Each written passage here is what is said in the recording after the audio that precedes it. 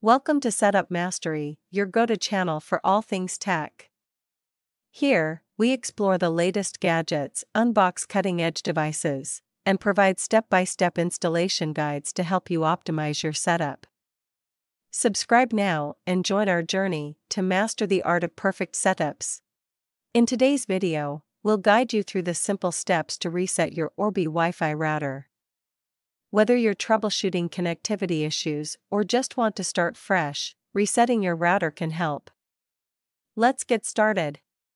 To start, find the reset button on your Orbi router, typically located on the back near the power port. Look for a tiny pinhole labeled Reset. This pinhole is designed to allow you to perform a factory reset when pressed. Next, take a paper clip or a pin to press the reset button. This is necessary because the reset button is recessed into the device to avoid unintentional presses.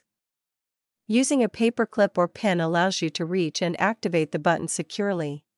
Now, carefully insert the paper clip or pin into the reset pinhole. Press and hold the reset button for about 10 to 15 seconds. You'll notice the power LED on your Orbi router starting to blink, indicating that the reset process is underway. Once the LED starts blinking, release the reset button. The Orbi router will reboot, which may take a few minutes. During this time, your router will be restored to its factory settings. After the reset, you'll need to set up your Orbi router again.